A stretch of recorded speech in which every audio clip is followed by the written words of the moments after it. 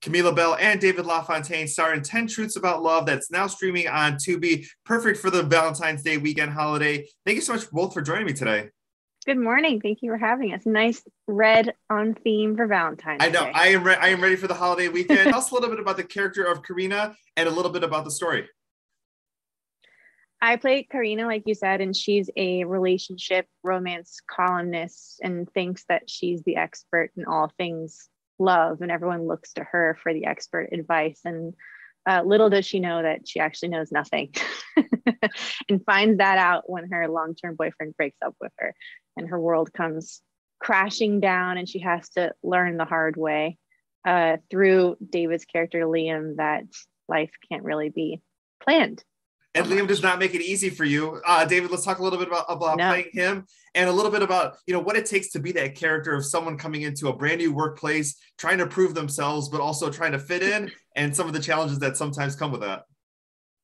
Yeah, well, I mean, it was a fun character to play. It's always fun to play the extreme opposite of somebody else because you get to, experience all these great moments. But yeah, he's a guy who's kind of moved back home and feels very uncertain about the direction of his life. He feels like he's failed as a novelist and that maybe he's kind of just getting ready to settle. So in turn, as he's kind of, giving up on a portion of what he thought his life was going to be, he realizes it could be a lot more if he just pays attention to what's in front of him and actually plans a little bit more. So they cross paths in that way for sure.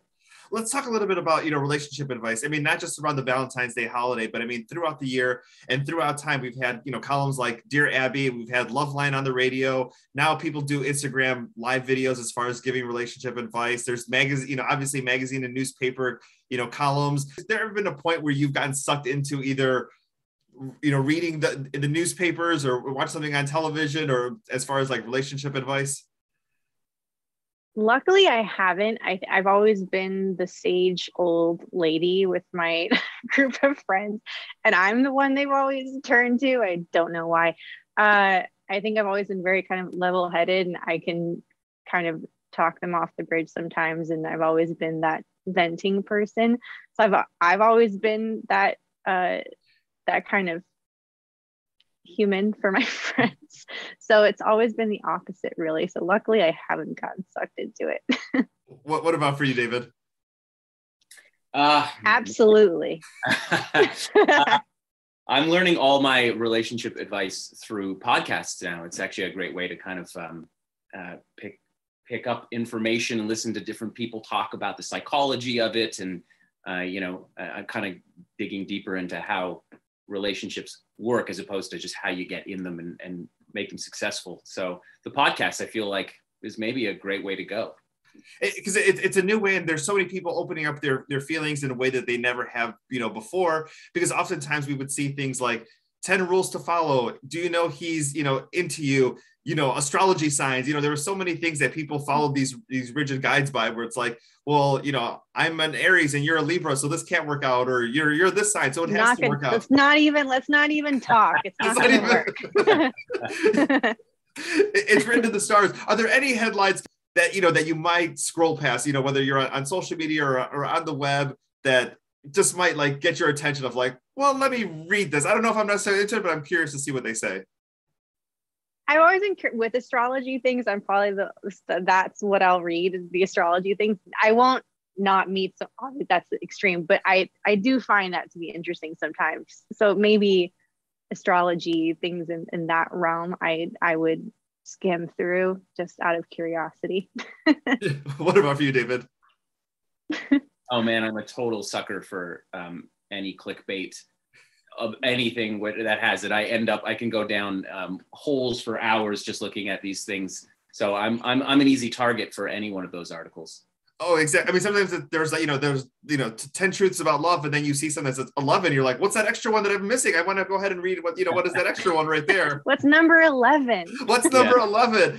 David, let's go back to you one more time. Let's talk a little bit. A lot of times the columns are geared towards, women or women, it's women centered, but, a guy gets involved that they want more male readership. Let's talk a little bit about guys getting involved as far as, either writing and asking their questions or guys being able to open up their feelings to do so and going ahead and reading that advice and maybe taking some, whether it's on a podcast or, you know, through something they read or see? Yeah, I think it's hugely beneficial. Actually, I think we've kind of geared all of this love stuff towards women for so many years, but just in, taking in some of these podcasts and stuff and looking into it a little bit deeper, there's a lot of great information out there for men that can be extremely helpful in a relationship and to understand, there's this traditional idea we might have of what it is to be in a relationship, but a lot of that is just not true. So I think it's very beneficial for the sides to get evened out and not to be targeted so one way. Oh, exactly. And I think now that everyone's kind of put their guards down over the past 2 years, living at home and reflecting on their lives, this is a great time for guys to kind of reflect on themselves and not be who they were, pre-2020. That's a whole nother conversation. Final thing I want to That's another rabbit hole. That's another rabbit hole. Final thing I want to go ahead and ask both of you.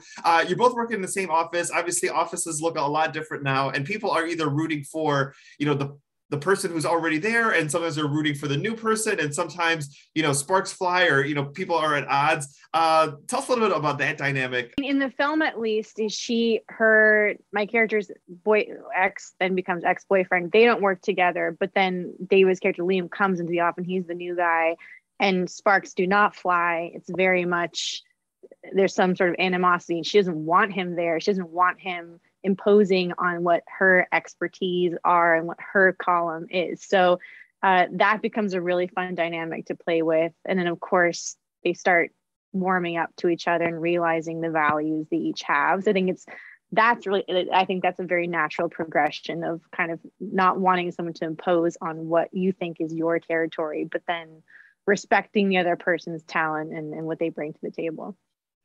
I see that look in your eye, David. What do you have to say about that? Oh, I was just thinking to myself that every time you work on a film or a television series, it is like everybody's first day at an office. And it's such a bizarre, crazy structure that, everybody's trying to find their place and fit in. And some people know each other over here. And so it's tricky. I mean, Liam's character goes in being the only new person, which I think is tricky in anything, but it just made me laugh to think about how you show up to work on a movie like this, and it's everybody's first day all the time, and it's you're reestablishing all these relationships and stuff. Thank you both so much for your time today. 10 Truths About Love, now streaming on Tubi. Thank you. Thank you.